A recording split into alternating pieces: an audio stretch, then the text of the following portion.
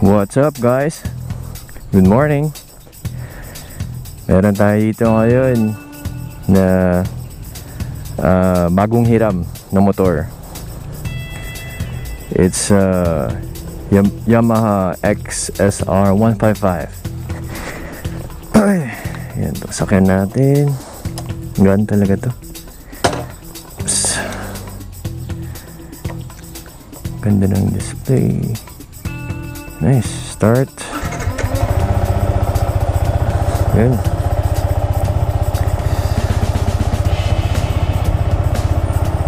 Warm up lang natin ang konti. Then, let's go. Ganda talaga. Gaan siya. Tapos yung height seat, ganito siya oh.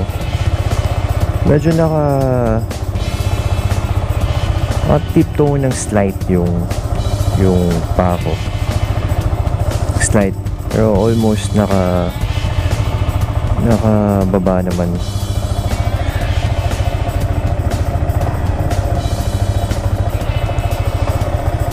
Alright, let's go. Ayun, so itong XSR, test drive na natin today. Test drive natin siya today. Tapos, ayun, gawin na rin natin ng quick review. Gusto lang naman i-share kung ano yung pakiramdam nitong XSR sa sarili kong opinion. Hindi ako expert or professional pagdating dito sa motor. Share ko lang. Ito yung mga tipong yung tropa mo merong bagong motor, gusto mong masubukan, gusto mong mapakiramdaman, ito yun. So, test drive natin siya. So, ikot lang natin sa bandang Baywalk. Quick ride para ma-feel lang natin yung handling nitong XSR. Pero so far, magaan siya. Parang ang ganda niyang i-maneuver. Gaan, no?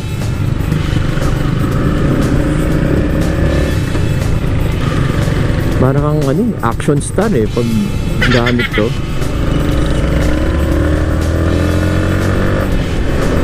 Shoutout kay B Breezy na piniram niya itong napaka-poging XSR 155 niya.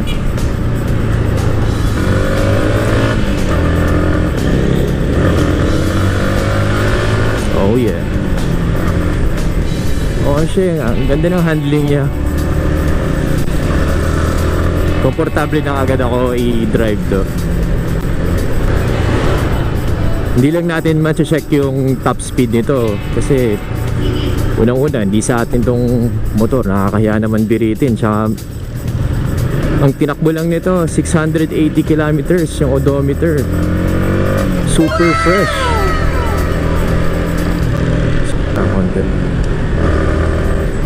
Walang sabi naman nila na yung top speed dito around 115 kilometers an hour. Pwede na para sa 155cc engine.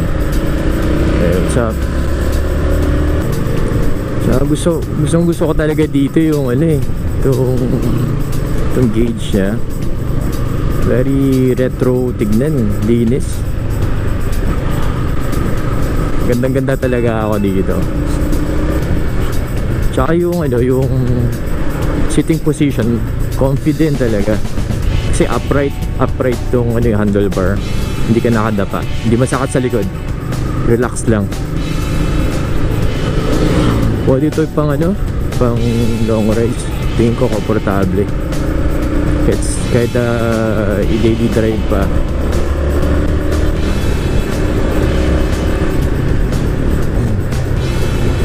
Tsaka okay rin to, meron siyang gear indicator kasi hindi lahat meron. Ito, may gear indicator siya. Yung motor ko wala sana all meron.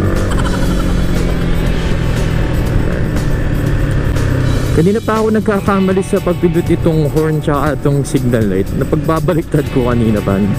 Paano ni bago?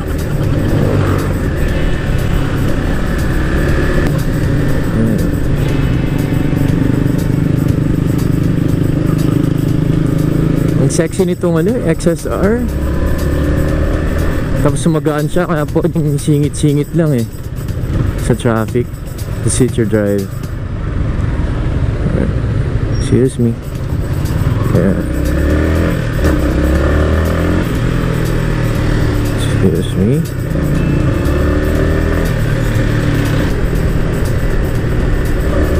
Yung power niya para dito sa displacement niya, sakto lang. Sakto lang. Para sa akin sakto lang. Hindi naman sobrang hina, pero hindi rin gano'ng kalakas. Sakto lang.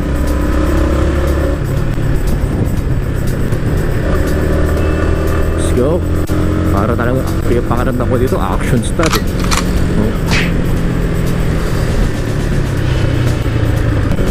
tahimik yung exhaust kasi stuck pa yung pipe.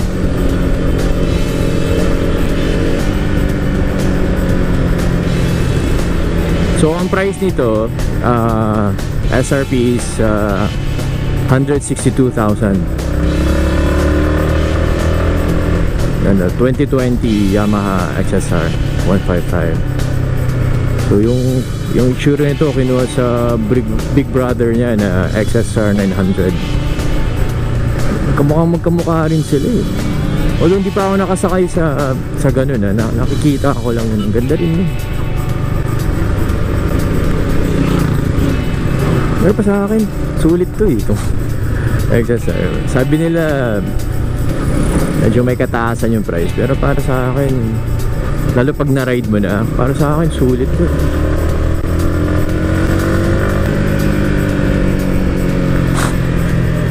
Imbis na makabusina ako, napipinot ko itong signal light. Kapatch. We're here. Ganda ng view. Likutan tayo dito. Lagi ako nagkakamali talaga sa pagbintot nitong signal light tsaka sa busina, pambihira. Medyo mabuhangin pero ayos lang kasi naka dual sport tires to Dito siya nababagay.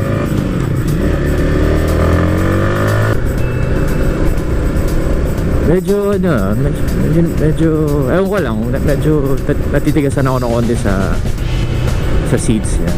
Or siguro baka hindi lang sanay. Naninibago lang ako. Pero okay naman siya. Or baka kasi nagbike ako kahapon, so medyo masakit pa yung puwet ko. So pag upo ko dito ngayon medyo parang stiff. And braking power. Oops. Alright, all good in the hood.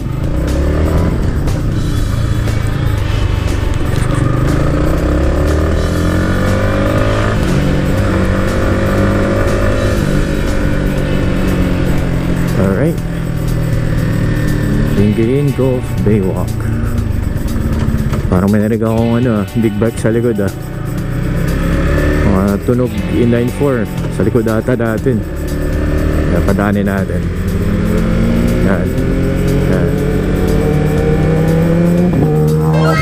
You know, I think siya ZX6R. Wow, may mga big things ZX10 Pogi. Dadating di tayo dyan. Maybe sa next episode. Sinaisip ko lang to na gumawa ng motor review ng mga tropa, mga bike ng mga tropa. Kasi gaganda rin ng mga motor nila So naisip ko lang na gagawa ko sila ng review. Okay naman sa kanilang lahat. Edi ayos. So inuna ko ito kay B-Breezy. Sarado ba? Sarado ata. Oh man, sarado nga. Alright, so ayun, we have to go back. So okay naman yan. Ganda ng view. It's very nice. Try natin yung ano, tabi mamaya.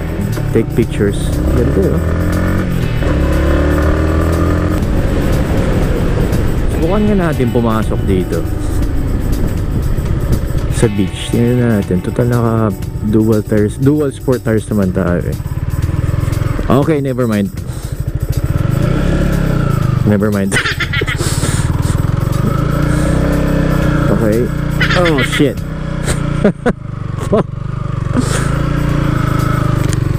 Okay, okay. I think that's a bad idea. Lulubog tayo eh. Masyado malambot yung sand. Sorry, be breezy, pero hindi naman tumuloy. So ngayon, balik na tayong Dagupan. Tapos check natin yung itsura nitong ano, XSR. Yung mga big bikers, oh, may tambike. Dito ang tambahin nila. Oops, pipicture pa sila. Yan. Teka lang, kiraan ko. Ay mga pogi. Ayun, ayun.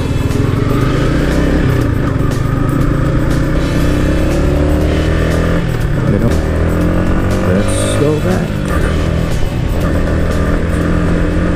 Shut up and sit down.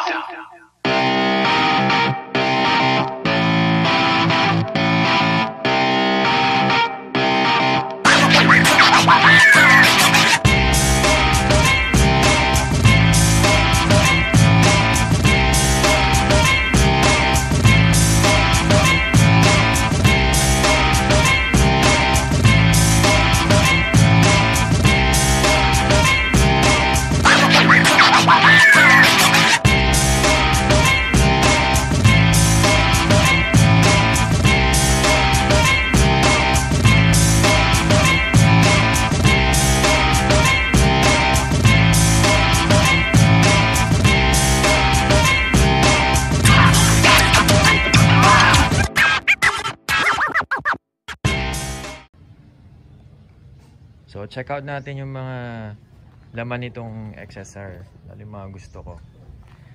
Una to, LED lights. Ganda. Ba? Very retro kasi yung datingan nitong XSR eh. New retro, parang modern technology tapos retro yung look.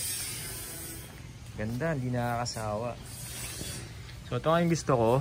Yung headlight niya is LED na. Pero yung signal light is bulb type pa eh. LED yung headlight and tail light. And then, ito, ganda rin itong inverted forks na. Upside down. Ganda. And, check natin kung ano yung klase ng gulong. Itong gulong niya is dual sport type ng gulong. And size is 110/70/17. Tubeless to. And ito rin naka disc brake. Harap likod, naka single disc brake siya. Pero yun nga, wala siyang ABS. Mas maganda sana pag nilagyan ng Yamaha yun, para talagang super sulit. Tapos liquid cooled siya. Ito liquid cooled. And yun nga, 155cc. Single overhead cam. And then ito yung rear tire. Rear tire niya is 140/70/17. Tapos ito yung exhaust niya. Itong exhaust siguro maganda palitan mo ng aftermarket. Pero okay din naman ganito. Parang medyo na masyado lang nalalakyan. So ito yung mga panel niya, aluminum panel, ganda. Ito, may sticker lang XSR and yung logo, yung Yamaha, saka embossed. Ganda, so pretty. Then, yung taillight. Taillight niya si LED na. Ito nga, yung bulb type pa yung signal light. Pero okay lang, ganda pa rin. Ito yung seats. Ganda nung leather nitong, pagka-leather nitong seats. Pero medyo stiff lang siya, or baka hindi lang sana yung puwet ko. Ang ganda. Ito pa lang ano, is matte black. Matte black yung color nitong XSR na to. I think itong 2021 may mga lumabas na ibang color eh. Meron na parang matte green, tapos may red. Mahusay din. Tapos brown yung seats. Tapos ito yung headlights na. Okay lang. And yung syempre material nito maganda. Yung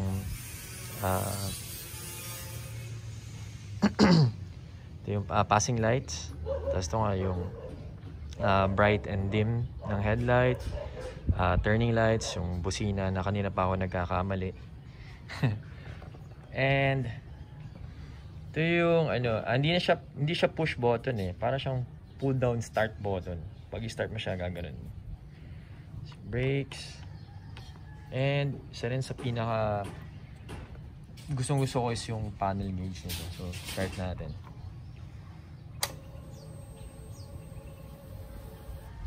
Diba? Pogi. So start natin.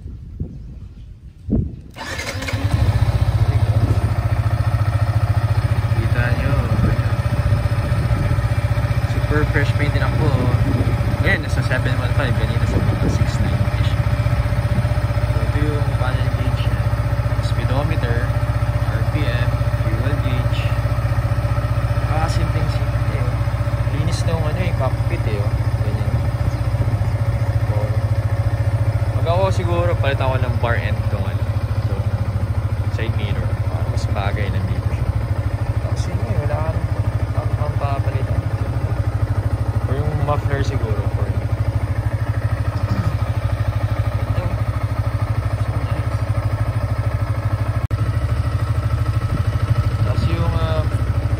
Capacity pala ito is 10 liters. 10 liters yung capacity niya. Gan. Super gan. So, shoutout ulit kay FB Breezy na pinilang sa akin ito. Right, so next time.